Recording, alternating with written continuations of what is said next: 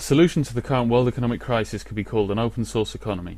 To explain what an open source economy is and could be, let's compare it to the free market capitalist economy.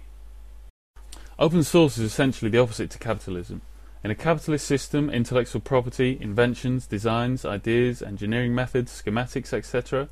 are patented, copyrighted, trademarked, and information is withheld by groups and individuals so only they are able to maximize profit from them.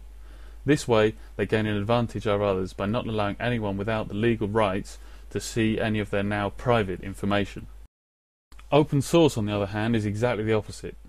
The words open source mean the source of the product, the technology, or whatever we're talking about is open for everyone to see, to use, to change, to expand on, to improve on, etc.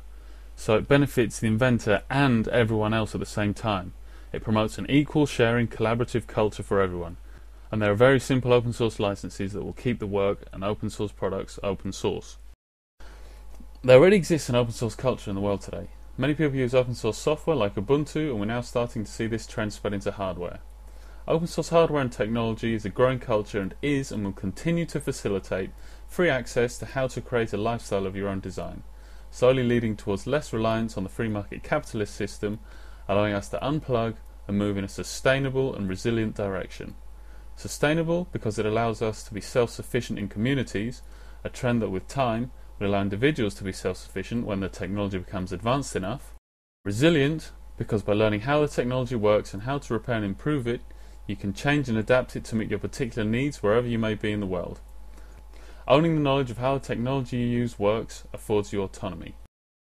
This also opens up a new educational path. In life we get two educations. One is given to us, the other one we give to ourselves.